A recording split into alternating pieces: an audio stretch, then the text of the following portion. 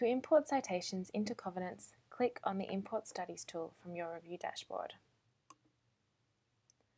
You can upload citations to any stage in your review. Screen are citations for title and abstract screening. Full text review are for full text review.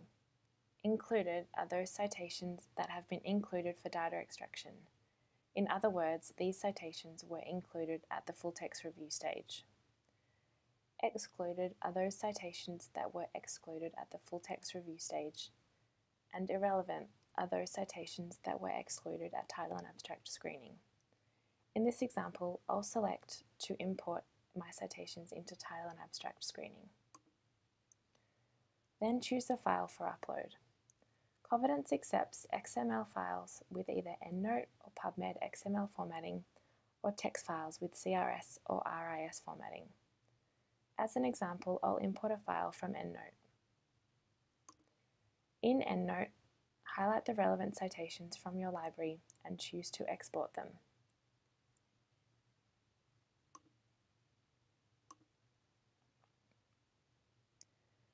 In this case, as either an XML file, as I'm using EndNote, or a text file with RIS formatting.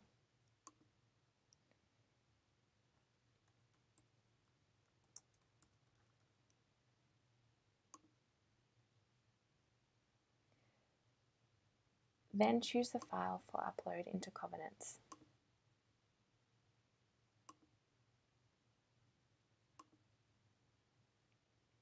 And click Import.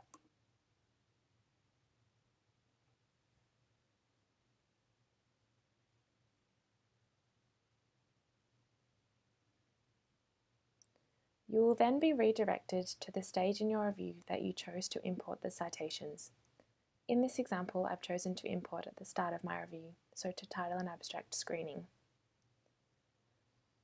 If you have citations in a format different to those previously mentioned, simply import the references into your reference manager and export as a Covidence accepted file type.